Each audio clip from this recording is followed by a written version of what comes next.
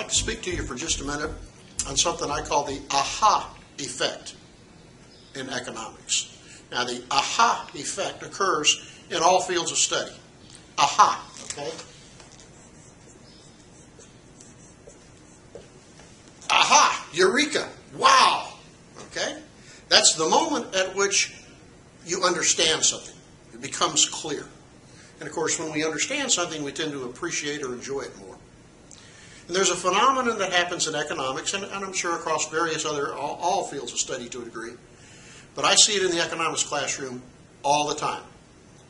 I want to describe that to you for just a minute, and I want you to keep it in mind, particularly as you study for your first exam. Here's what happens, at least in my experience. You come into class the first day, and you talk about economics in generalities. What is economics? And again, I make it simple, I think. I say economics is the study of what are you going to do with what you got.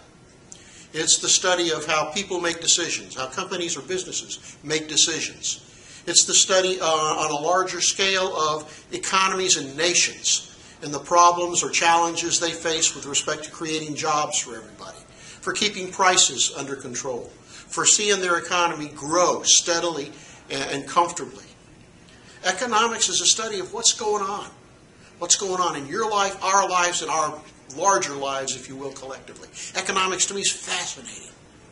And we talk about economics the first day, and usually folks find something in that conversation they get interested in. And we keep it at a pretty simple level the first day, because we don't want to scare anybody away. And by the first day of class, a lot of folks come out of class saying, literally, saying to me, you know, I was kind of afraid of economics. I heard it was really difficult. I heard it was really boring. I really wasn't looking forward to this class, but this has sounded pretty interesting. I think this might be a good class. And so their level of understanding and enjoyment on day one, on my scale here, okay, day one, here's the first day, they're up here near the maximum, 100% enjoyment and understanding. They're saying, this is great. I think I'm going to have a good time in this class. Well, that's great. I like to see them create a positive attitude. I like them to look forward to coming back to the next class and, you know, hearing what we're going to talk about. But guess what happens the second day?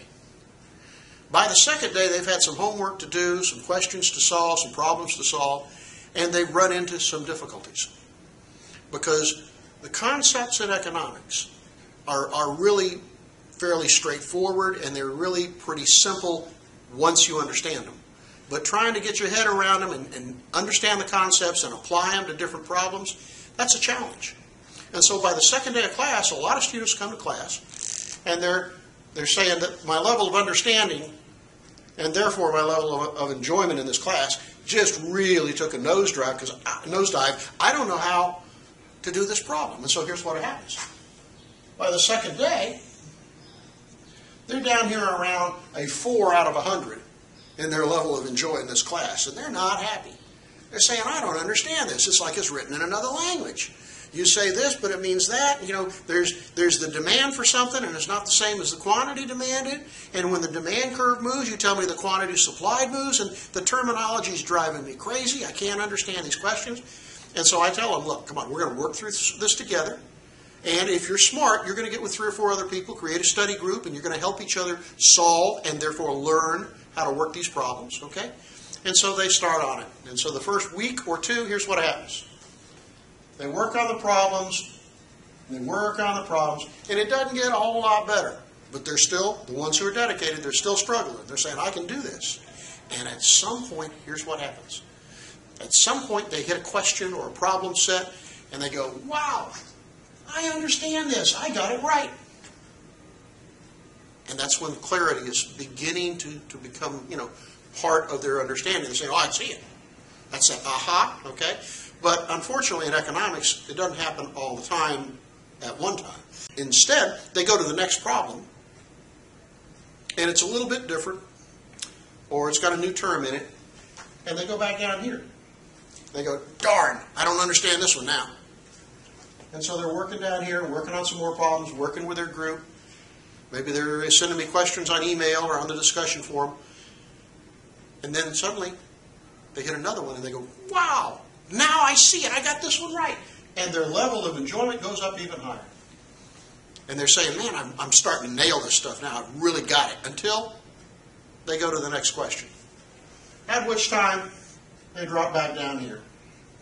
Because it's slightly new, slightly different, new concept, new term.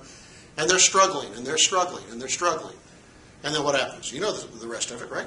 Suddenly they go, whoa, I got that one right. And they're making progress. They truly are. But then they confront a new issue or a new concept. And back down here.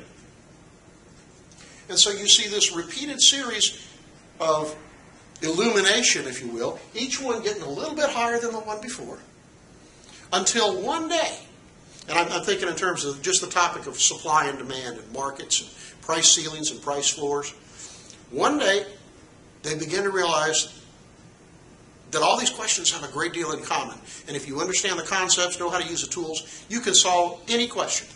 And that's when they go from here to here. That is the aha moment that occurs in economics. It has some peaks and some troughs on the way, some high points and low points. But the only way you get from this low point down here to up here is spending the time studying. Recognize you're going to have the drop-offs. You're going to have times when it's frustrating and not clear. That's when we see what you're made of. That's when you get to see what you're made of. Are you determined enough? Are you creative enough to work with others and find solutions? Because at some point, this will happen. Now, maybe it'll be the second time you take the course, but let's hope not, right? But it will happen. Unfortunately, too many people kid themselves along the way. And they think that was the aha moment, even though they know deep down there's still some stuff they haven't quite understood. And they come in and take the first exam about this point in time when their performance is abysmally low because they have an incomplete understanding. They have not truly mastered the material. If you do not put in enough time out to here, if you don't put in the time and the quality effort it takes to get to the aha moment, you'll become very, very frustrated. But it is a function of you applying yourself over and over and over again to get to that aha moment. If I give you a set of questions, I don't know, 15, 20 multiple choice questions, and say, here's some samples, and you work through them, and you think you've got them pretty good, the next thing to do is to split them up with some folks and rewrite the questions so they're a little different. And then see if you can solve those and come to some agreement on what is the correct answer. It's to take the textbook and the PowerPoints that may come with the textbook. It's to take any other materials you can find. It's to go find old exams, old textbooks, and find more and more and more examples so you can spend the time and go through that repeated cycle of understanding so you finally get to the aha moment. Now, for those of you from the southern part of the United States, we have a different term for that. It's when you're studying something really hard and you're not quite sure what it means and you're focusing on it, and you can see, I see it in kids' eyes all the time. They go, oh.